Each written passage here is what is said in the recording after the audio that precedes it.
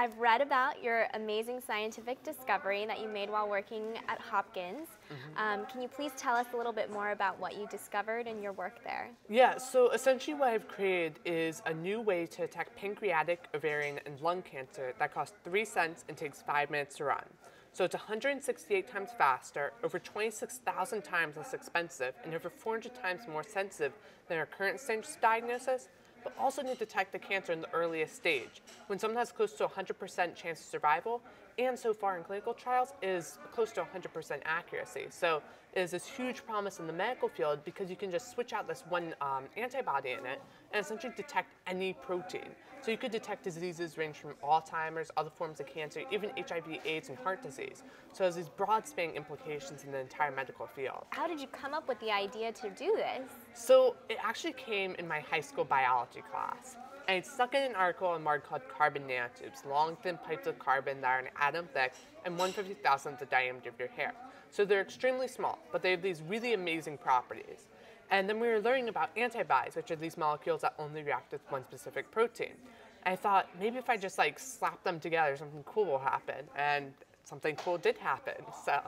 How long did it take you to do the experiments? So it actually took me 7 months of continuous work. I would actually go to the lab every single day after school and sometimes actually miss school to go into the lab.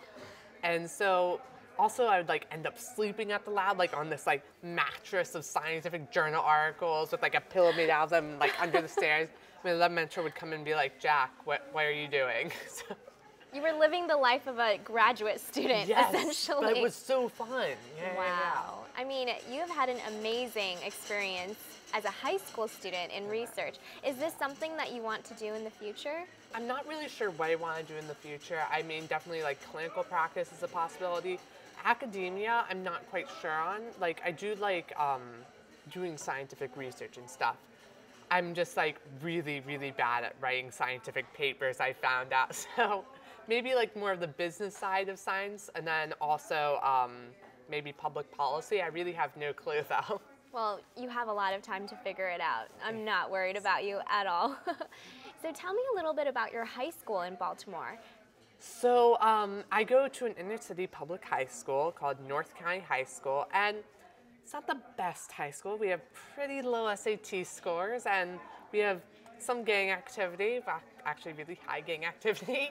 And so it's a really interesting experience to go there. However, it teaches you to deal with all sorts of people and interact and explain science to people with all levels of scientific understanding. And so it's definitely a learning experience, and I think it's actually benefited me in the long run to actually go to there rather than some ritzy private school. Right. And have you always been interested in science? I have been interested in science ever since the age of 3 because my parents are both scientists. My mom's a nurse anesthetist and my dad's a civil engineer. And so they're way into science, and they just got me really into it at age 3. But then my elementary school, it wasn't too into science. Instead of science class, we had let's make clay pineapples class. And the most advanced thing we did in math was learn how to read an analog clock. So not the best education. That was kind of the dark ages of my scientific career. But then once I got into middle school, science was mandatory. And so then I just got really into scientific research, and then here I am today. Going back to your discovery for a little bit, what has happened with your science experiments? What are the stages of testing that they're doing now? So currently I have the international patent on it, and right now I'm in talks with several large biotech companies, and it's going to be really exciting to get on the market as soon as possible. So I feel like you've accomplished in high school in a few years what many of us hope to accomplish in many years of research in science. So really congratulations to you, and thank you so much for coming and speaking to us at MedX. Thank you for having me.